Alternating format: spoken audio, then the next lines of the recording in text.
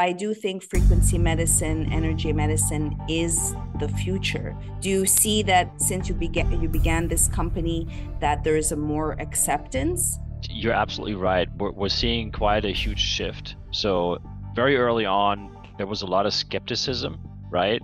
And now it's just people are so more open to it, and they realize that their energy and frequency, and most of them can't still grasp it or understand what that really means, but they understand it, and they tend to feel better. So people are waking up.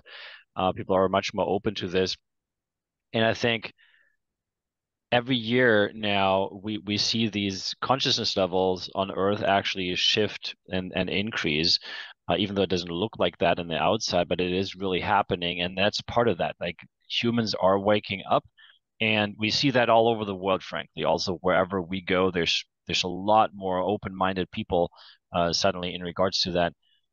But obviously, for people that are listening now, and we'll get into that probably, but we have hardcore science to back up every single claim that we make in many different ways. So I wanted to do that from early on because I knew that the vast majority of the people there are still brain focused, and if you want to reach people and also help people, a lot of them still just need something that feeds the brain, and then they can come from that side, and then they really open up.